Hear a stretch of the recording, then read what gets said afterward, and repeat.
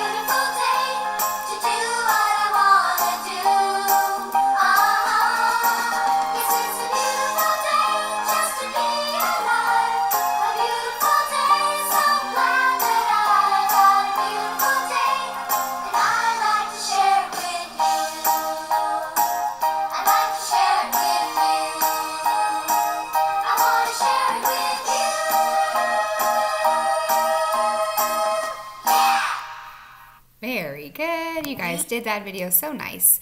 Let's go ahead and look at our Zoophonics letter sounds and the names of these letters as well. Let's see how quick and fast we can do that together today. Here we go. Okay, here we go.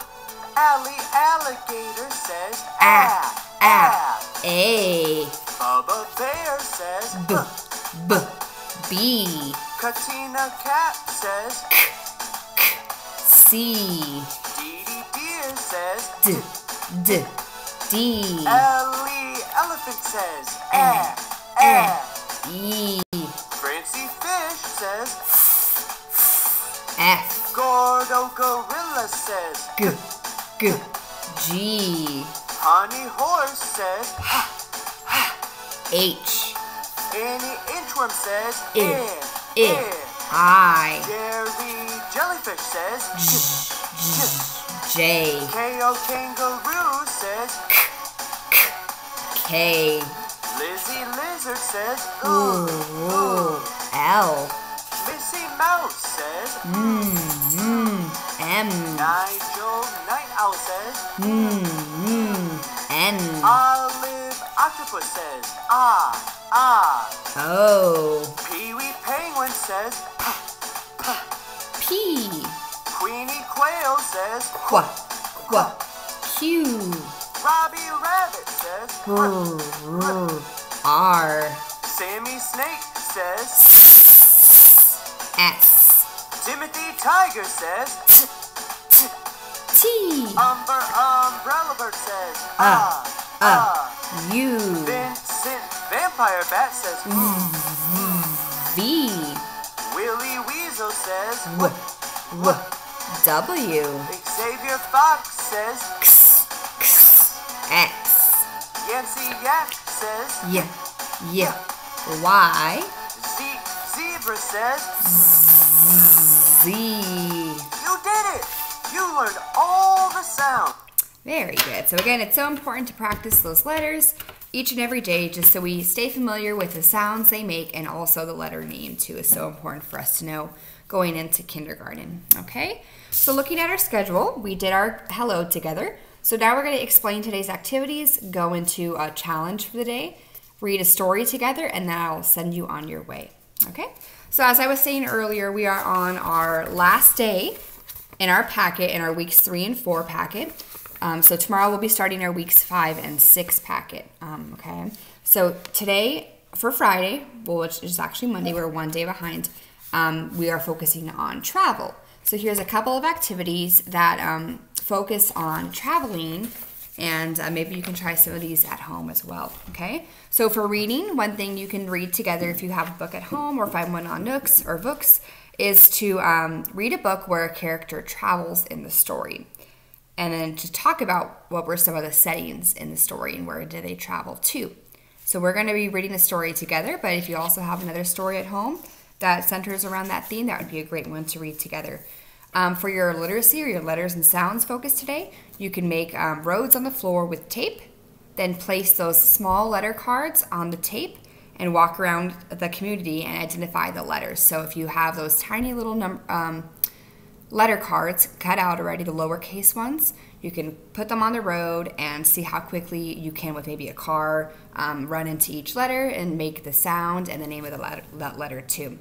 For your math focus today, you can make a map on paper, kind of like the last activity, and then you can draw streets, stores, and houses, and maybe you can map out your community too, here in Yucaipa or Calamasa or wherever you live. Maybe there's something that stands out like a landmark to you, like our school is here, and the post office is down the road, maybe 2 streets, and it's right there. So maybe try to map out something that your kids know, that they're familiar with.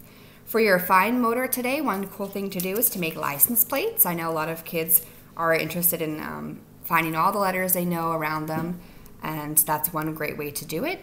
You can fold the paper into 6 different parts, and then you can cut out those letters, cut out those parts, and write a number on each section. You can also write some letters and some numbers too as well.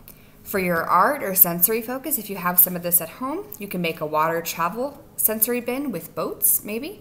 Okay, so there's one activity you can do together if you have some of those materials at home. And then for your STEM focus, you can build a giant mountain using cups or blocks.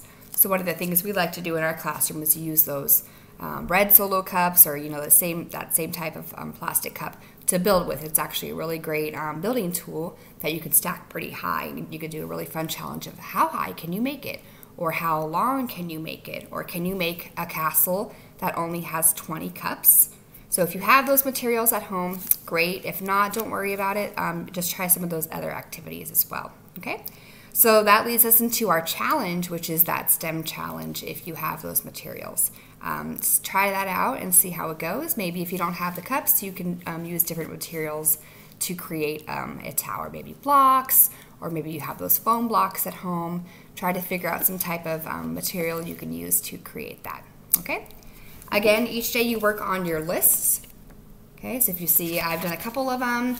There's a topic on each section, and then you create your list around that topic. And then it's a kind of cool thing to keep because oh, back in TK, these were the things that I liked. My favorite books, my favorite colors. It's kind of a neat little memory book, if you want to say, to keep during this time together too. Some of the things that you liked when we weren't in school, but that when you were at home staying safe, okay? Let's look at our book today. And we were talking about a book. Move my camera a little bit. There we go. We were talking about a book that has characters that travel. So in this story, we're going to see 2 characters that travel to see each other. And we're going to see where each of them live. The setting is going to be different for these 2 characters. Can you help me out with what part of the book is this? Front cover, back cover, spine, and the title. And we also call this one, this is our challenge, our title page, right? Because it's usually the same as the front, and it gives us just another introduction to that book. So the title is City Mouse and Country Mouse by Lisa Charlesworth, and the illustrations, the pictures, are by Ian Smith. Here we go. City Mouse and Country Mouse. City Mouse went to see Country Mouse. The mice played in the country. Can you figure out what the setting is? Where are they at? Yeah, it kind of looks like a farm, right? So we would typically see a farm in a country area, right? Where there's lots of outside spaces and fields. The mice jumped in the country. The mice read in the country. So where are our two characters at? Yep, very good. The mice ate in the country. The mice ran in the country. Oh no.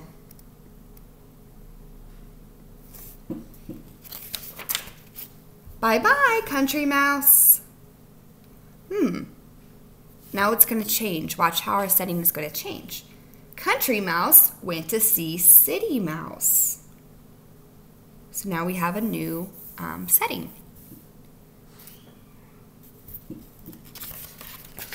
The mice played in a city. The mice jumped in the city.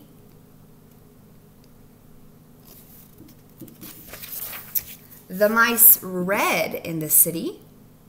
The mice ate in the city. Hey, wait, so they're doing the same things, but just in different settings. One in the city and one in the country. The mice ran in the city. Bye-bye, city mouse.